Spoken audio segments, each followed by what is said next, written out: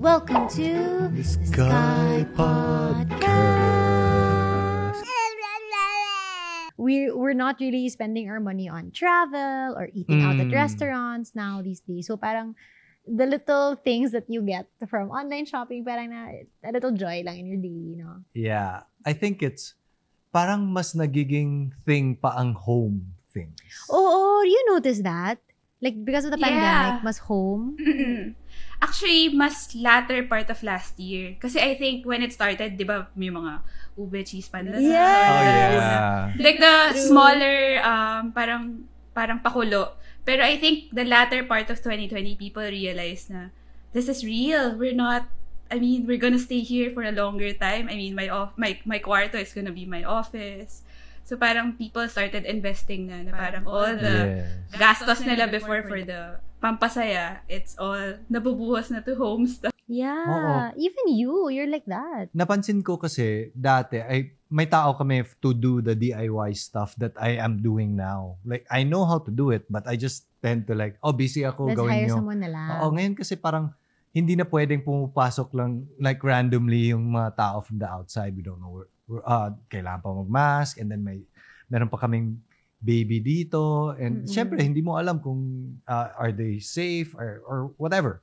So parang sa akin, sige, ako na lang maggumawa, and I think a lot of people feel the same. Right. Yeah.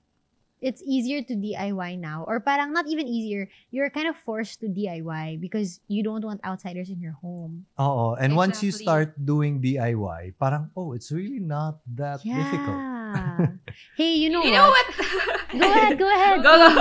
So, naalala ko lang cause DIY. Parang, there was a vlog that I watched. I mean, your vlog, na you were teaching Chris how to use the drill. Oh So, my. sabi ko, oh my God, if kaya ni Chris, kaya ko din dapat.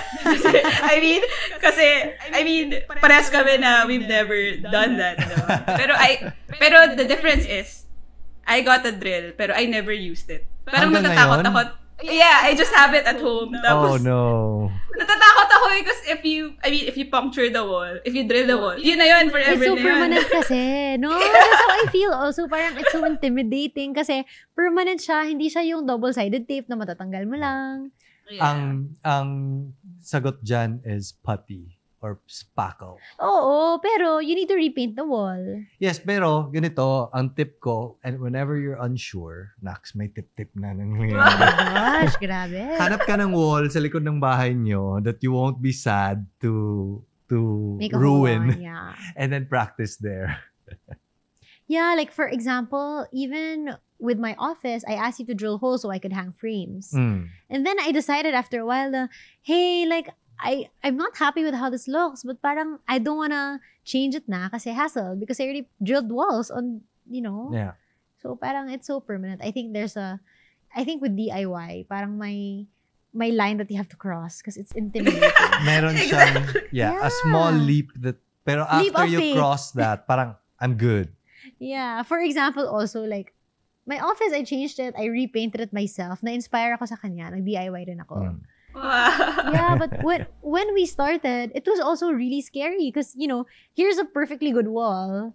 I can just live with it and decorate it. Or, like, I'll try to DIY it, but I could end up really ruining it. And then what do I do?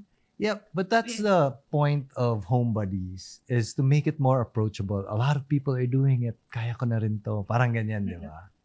Yeah, exactly. Ang galing nila eh. Like, all the kinds of DIYs from, repainting walls. Yung may mga geometric designed walls. Ang galing. Because like, kung isipin mo, mahirap yun pero they really can do it themselves. I'm not saying na don't hire professionals, pero the fact na, kunyari, a small wall, kaya nila, diba? Parang, nakaka-inspire din na, what else can I do kaya?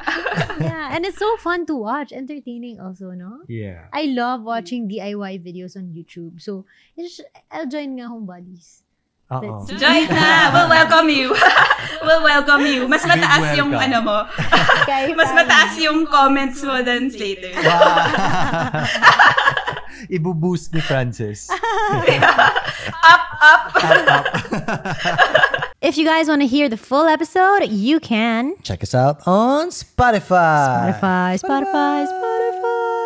It's free, guys. It's free. See you there. SKYPODCAST. SKYPODCAST.